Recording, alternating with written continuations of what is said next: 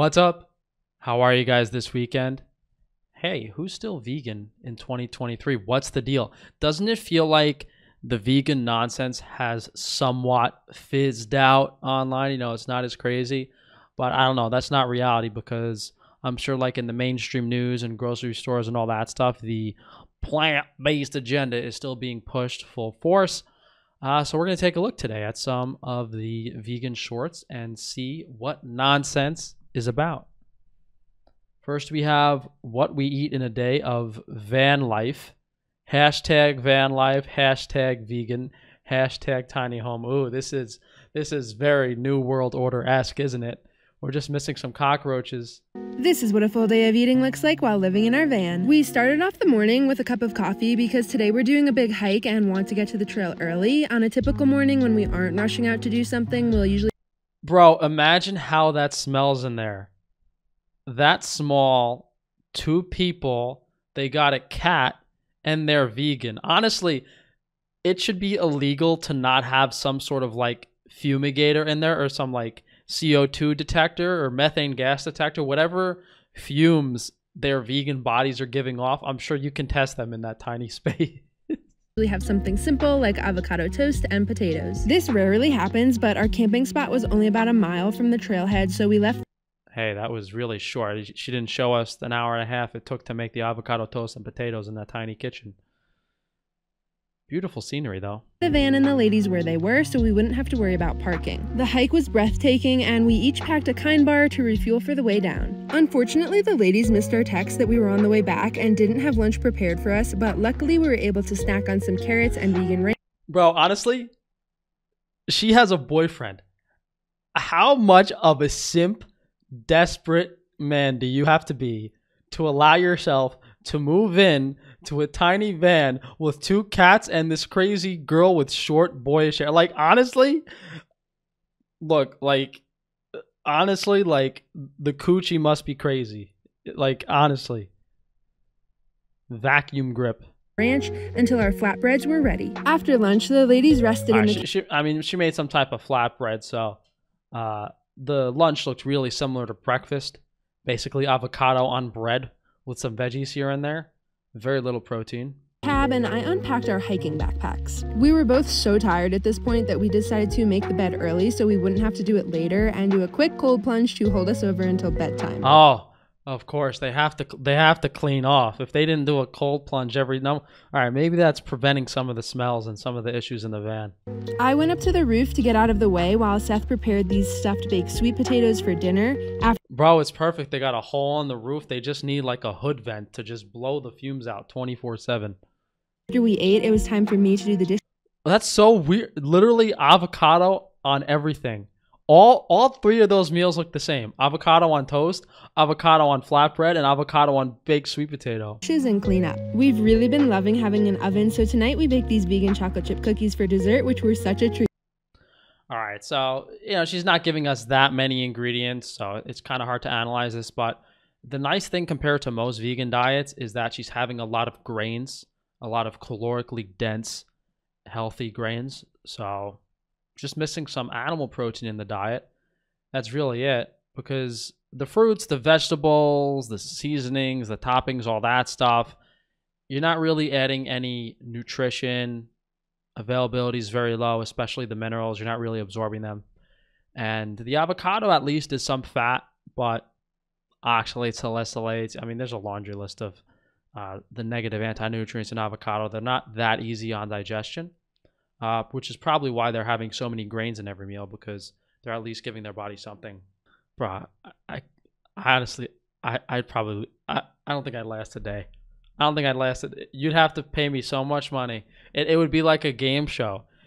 It's literally a game show. Like, you got to live with this crazy young girl that has two cats in a van that's vegan. Like, is this not, like, it's insanity. It's the epitome of what's wrong with some young ladies. It's crazy.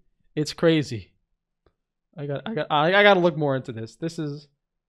We've been doing van life for 4 years in our converted van with our two cats.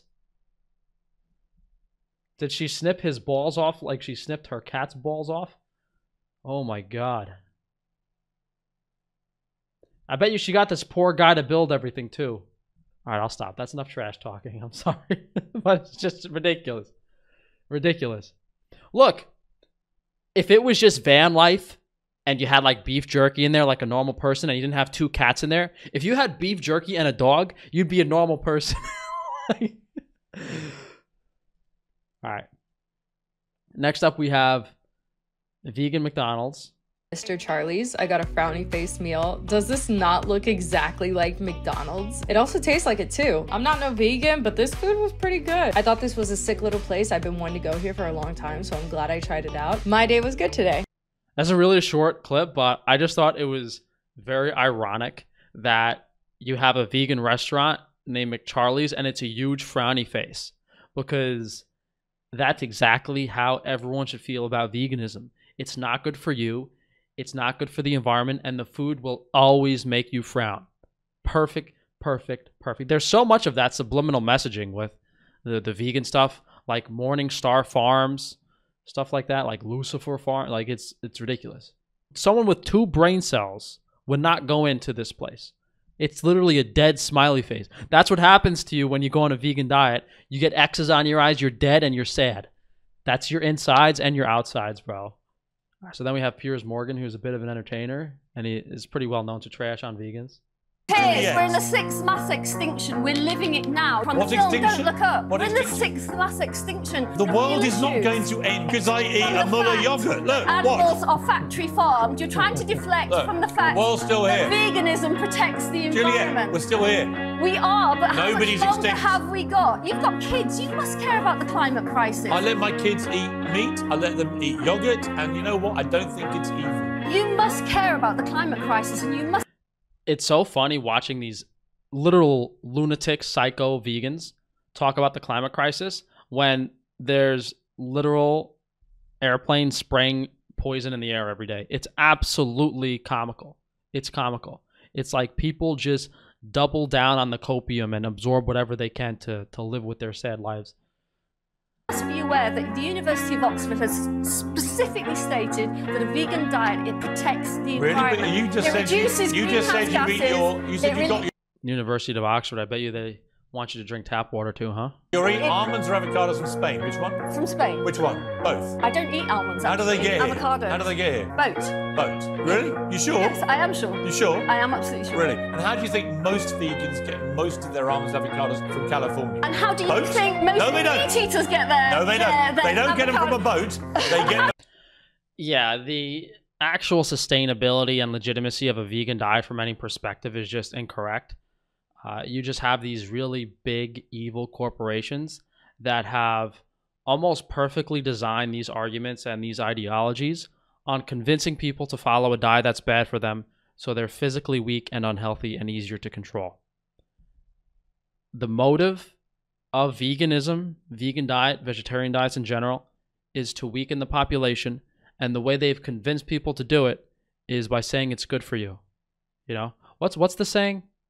It's easier to fool someone than convince them they've been fooled. Then we have a guy, allegedly raw vegan for 20 years. It looks like he has someone in the room with him pointing a gun at him. It looks like he's about to cry, but we'll see. I first went raw vegan when I was 30, and I'm 50 now, so that's 20 years. Okay, so the only thing that I really have to say without even watching this is these people are such liars. And you guys need to understand that most online influencers, unless there's a literal track record of them online doing what they're saying, they're liars. You know, you can go back years and years on my YouTube channel and have all the evidence that, you know, I was carnivore for 8 years and all that stuff. But when people pop out of the woodwork and say, oh, I've been carnivore for 50 years, it's good for you, like it's the most comical, diabolical nonsense, dude. I mean, if this guy said he took a time machine from the 80s, I'd believe him more than than him being vegan for 20 years, especially with the haircut. Have been learning about a raw food diet. Eating less animal products is so incredible and important. It makes you feel amazing. You can turn back the clock. You can look better. You will feel better. It'll give you that youthful edge that everybody wants. I first went raw vegan when I was 30, and I'm 50 now, so that's 20 years. I have been learning about a raw food diet. Eating less animal products is so incredible and important. It makes you feel amazing. You can turn back the clock. You can look better. You will feel better. It'll give you that youthful edge that everybody wants. I first went raw vegan. Oh, it's just him saying that for 15, 20 seconds. People are clowning on him. Is this a channel or just showing clips? Raw vegan rising. Heal, detoxify, and regenerate with a raw vegan diet and lifestyle. Who's been around for 5 years. Don't worry, gentlemen. I didn't forget about you guys today, but we had to do something ridiculous.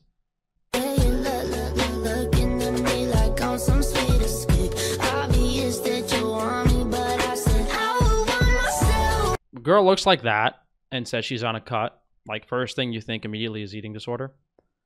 French toast bites.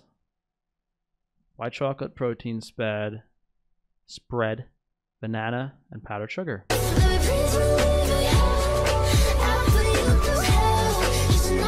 Crispy summer rolls with chickpeas, peppers, carrots. Hey, look. She's chefing it up, you know? Way more effort than most of these vegans put in. Protein pizza mini bowls with vegan minced meat and... Bro. These meat substitute vegans drive me crazy. Strawberry smoothie bowl with chocolate granola. Okay. So, I mean, my brain's working okay today. I'll see if I can remember what the video was about.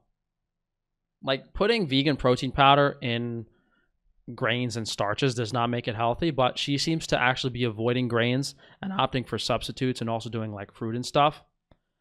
Very vegetable heavy, so I'm concerned about the caloric density of the diet. So that breakfast was really just kind of empty carbs and starch and probably some chemicals. The crispy spring rolls are really just vegetables. I doubt the caloric content of that is high at all. Maybe she put some type of dipping sauce that vegans usually use tahini and like high omega-6 inflammatory seed oils to make. Then she had some type of meat substitute, pseudo protein bowl, probably with fake cheese, fake meat, loaded with like so many chemicals and oxidized omega-6 fats. That's probably the least healthy thing she had today. And then she had that fruit smoothie bowl for dessert, which is probably the least inflammatory thing, because if it's just blended frozen fruit, how much negative stuff can actually be in it? But this is pretty typical of like eating disorder vegans that are counting calories and really worried about their appearance. They avoid grains, they avoid starch, the only calorically dense food that's even possible to eat when you're vegan. And these people usually have a very hard time staying on the diet and start deviating very quickly. But her tushy does not look bad. Her legs look pretty good. Might convince me after a few drinks if I haven't jerked off in like 7 days. But that's why my right arm hurts, because that's not the case. All right, we have repented our last video with why I am a vegan Christian. Honestly, I'd rather be waterboarded for 31 minutes than have to watch this. I will never watch it. Well, but the point is now we have a nice family-friendly background to wrap this up with. So I hope you guys enjoyed this short little funny video on the weekend. Maybe you guys learned a few things. If you have any videos you'd like me to review, definitely leave them down in the comments below or send them to me. You guys can check out frank-stefano.com if you'd like to support a genuine small business that is trying his best against the corporate shill overlords. Go figure. It's definitely a battle every day. Quality meats on Frankie's Free Range Meat. Quality organic foods on Frankie's Free Range Foods. Safe natural supplements on OrganSupplements.com. We got the Wi-Fi protective clothing. Only time I am like not wearing it is when I film these, because with the green screen I need to have a white shirt on to white balance it. And then we have Frankie's Naturals. Yeah, I just took a shower, guys. I'm using so many new products. I smell better, I look better, I feel better. A lot easier to apply those. So definitely check out frank-stefano.com and all the interesting products we have. A lot of unique ideas. But I'll stop yapping. Thanks again for joining, guys, and I'll see you for the live stream later at 3:30 if I don't fall asleep. 3:30 p.m. Eastern Time. We're doing a live stream today, guys. So if you'd like to join us, 3:30 p.m. Eastern Time.